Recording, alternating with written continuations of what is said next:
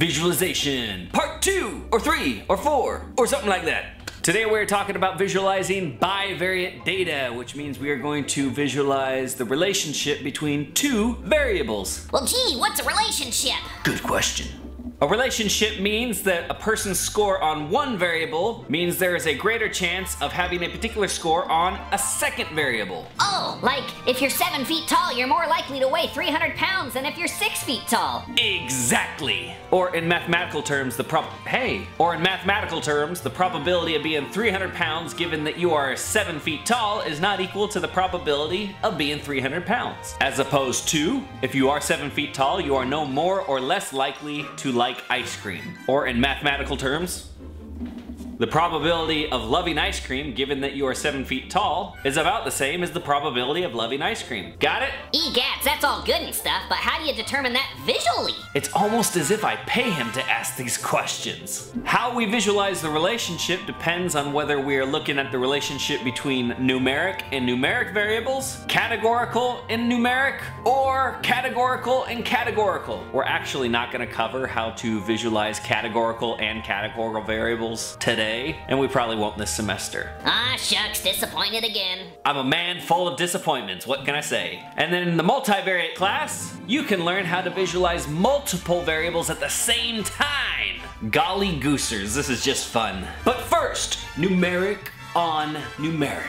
The graphic of choice to use when doing numeric on numeric variables is called a scatterplot. And with the scatterplot, on the x-axis we put one variable, and on the y-axis we put another variable. Simple enough, right? So this graphic right here shows you that if this particular person has a height of 65 inches and a ice cream liking score of, I don't know, 2.4 or something like that, or 2.25 or something like that. So it's just, you get it? No, not really. Ah, that's all right. Just indicating that their X score, and then you triangulate their Y score, and that dot represents what that person scored. Oh, I get it now. So now we know what all those dots mean. How do you know if there's a relationship? How you know is if there seems to be a elliptical shape going on in the graphic. So here's an example of a elliptical shape. We are looking at the relationship between height and weight. Notice that there is a higher probability of dots being in the high weight area, above 200, for those who are tall, and there is a higher frequency of low weight values for those who are shorter. And sometimes it's a lot easier to visualize what's going on if we add a line to it. So let's look at the regression line. So this is what we call a regression line, and you can think of it as a line that is going through the densest parts of the data. And so again, if we're envisioning that there is an elliptical pattern, we can think of the line going straight through the center of that ellipse. So that's an example of a linear relationship. Again, we're looking for a gradual increase in y as x increases.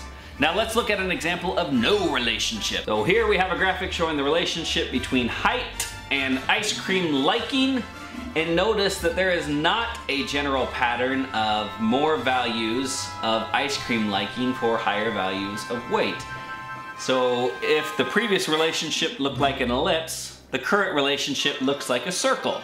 Make sense? Which indicates that as you increase on X, your probability of scoring a particular value on Y could be high, could be low, or could be somewhere in between, and we really don't know. And sometimes it's super helpful to actually overlay a line, a regression line, so we can see that. And here's that same plot with a regression line. Let's look at another example, shall we? What about this?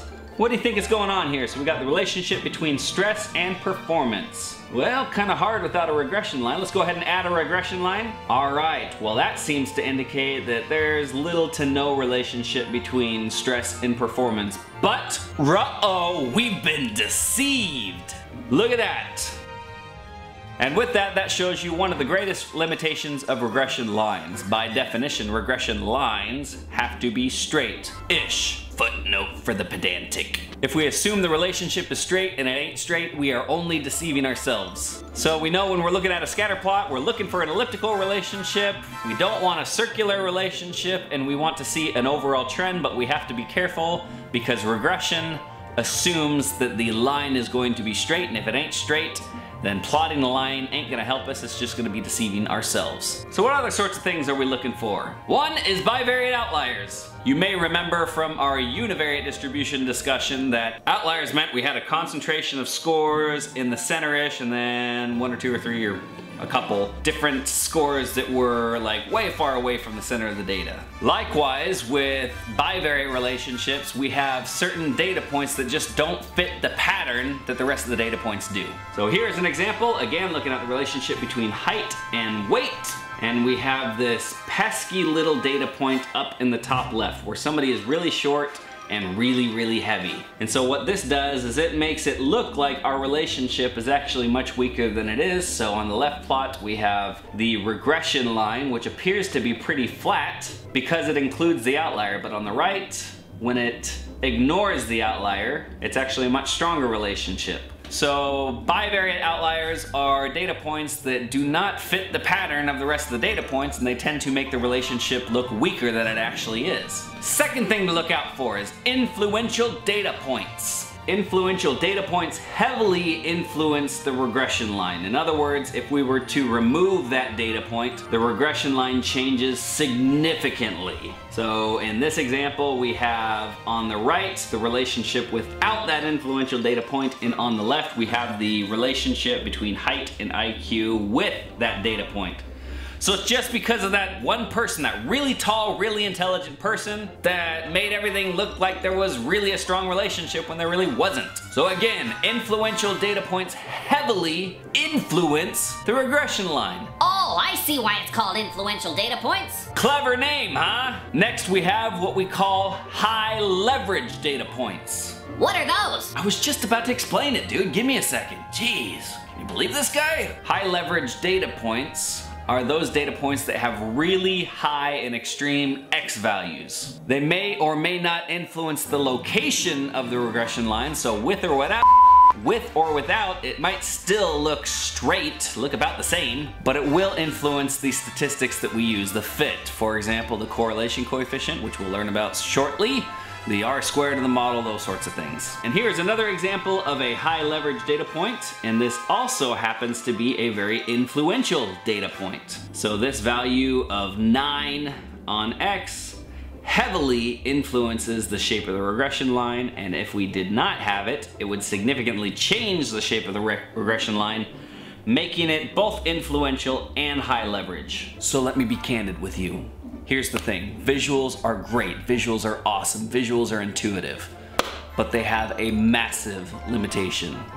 It is super easy to participate in confirmation bias. Because sometimes you might be tempted to look at a regression line and say, hey, yeah, there's something awesome there. Look at me, I'm gonna be famous. Pulitzer Prize, nope. Nobel Prize and all, yay! We might be tempted to see something that's not actually there. Fortunately, we have many tools at our disposal to help prevent us from participating in confirmation bias. Number 1, regression lines. Well, didn't you just say you could be deceived with regression lines? Absolutely, if the relationship is non-linear. But if it is linear, then regression lines are actually super helpful to let you see whether the trend is going up or down or just flat. But like I said, they have to be straight, otherwise they are misleading. Tool number 2, lowess lines. The relationship isn't straight. Whatever shall we do? Not to worry, we have other tools we could use. In situations where we suspect the relationship might not be straight, or even if you don't suspect it and you just want to check, we can use what's called a lowess line. And there are actually 2 spellings of lowess, L-O-W-E-S-S and L-O-E-S-S. And I'm not gonna go into the technical details because it doesn't really matter, but basically what a lowess line does is it fits a regression line for the first part of the data, then the second part of the data, then the third part of the data, fourth, etc., etc., etc., etc. And it does that throughout the entire range of the data set, and then at the end it just connects the dots. And so it gives us a line that is allowed to bend with the data. And ideally, lowess lines stay within the densest parts of the data. Care to see an example? Oh boy, do I! So here are 3 plots showing the relationship between height and weight. The first plot shows no fitted line, the second plot shows a regression line, and the third plot shows a lowess line.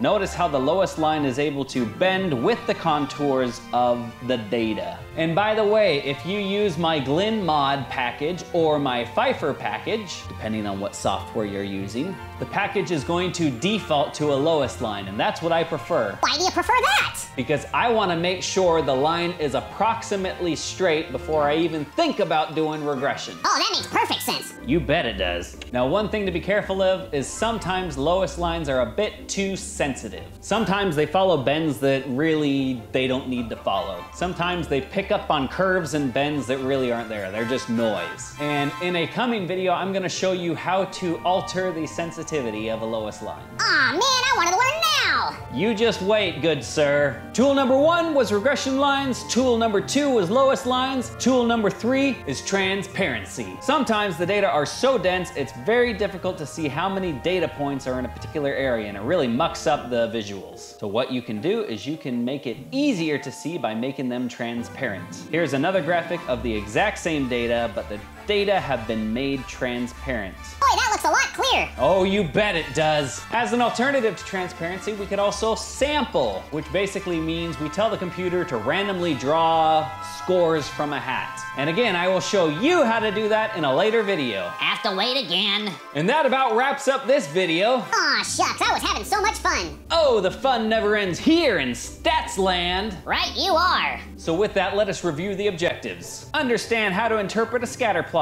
Understand confirmation bias and how it affects our ability to interpret graphics. And understand how statistics can help us. Understand what a lowess curve is versus a regression line. Know the benefit of transparency and sampling in graphical analysis, and when we would use both. And finally, identify the following problems: nonlinearity, bivariate outliers, influential data points, high leverage data points. So with that, we'll see you next time.